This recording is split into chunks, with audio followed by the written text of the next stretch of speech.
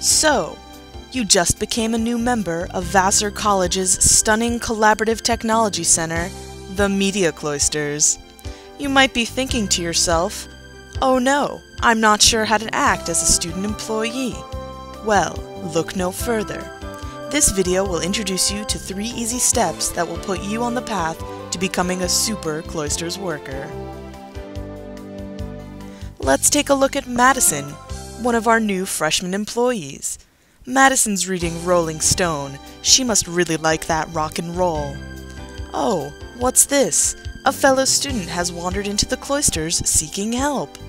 Madison seems to be too invested in Rolling Stone to notice. This is incorrect. Lack of attention and unawareness of cloisters clients leads to frustration and confusion. Try again, Madison. Now Madison is able to read her Rolling Stone, but this time she keeps an eye out for students who enter the cloisters. This way, Madison can respond quickly and effectively, eliminating all sense of frustration and confusion. Watch as Madison exemplifies a stunning sense of excitement and joy as she helps a fellow student. Well done! Let's take a look at another common problem that can lead to frustration and confusion.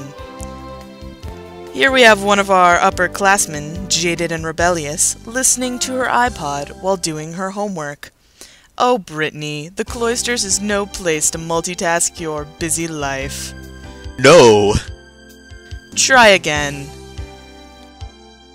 Now Brittany is able to deal with the high demands of being a Vassar student by catching up on that novel while still being attentive and aware of anyone entering or seeking help in the cloisters. Look how much happier she is. Very nice, Brittany. Oh, hey, Becca. Glad to see you showed up to work. Here is another upperclassman who will clearly show us a good example of how to begin your shift. Hey, wait a minute. Becca, the cloisters is no place for you to catch up on sleep. Wrong. Let's try that again. The proper way to begin your shift at the cloisters is to settle yourself and put on your name tag. This increases your visibility to people seeking help and lets them know that, hey, you work here. Also, it's important to promptly sign in at the back desk.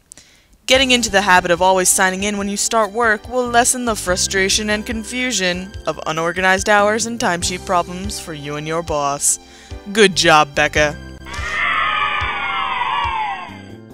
It's important to always be attentive, responsive, and visible to Cloisters clients. Follow these 3 basic tips, and you too can be a super Cloisters employee.